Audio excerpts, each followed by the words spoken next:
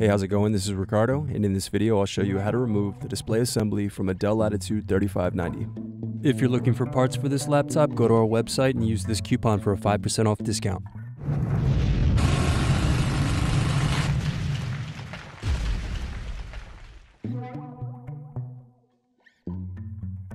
First, unscrew, then use fingers to pry apart bottom base.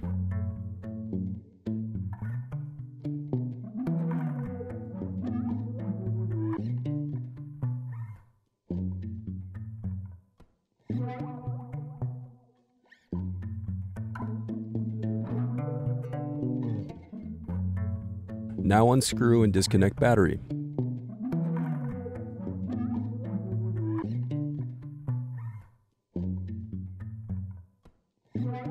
Now unscrew and disconnect wireless card.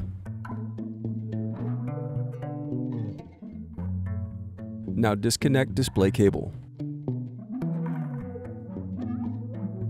Then unscrew and lift left hinge from palmrest.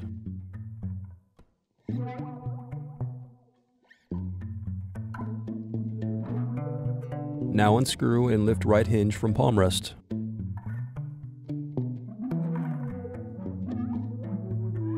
Now remove display assembly. Thanks for watching.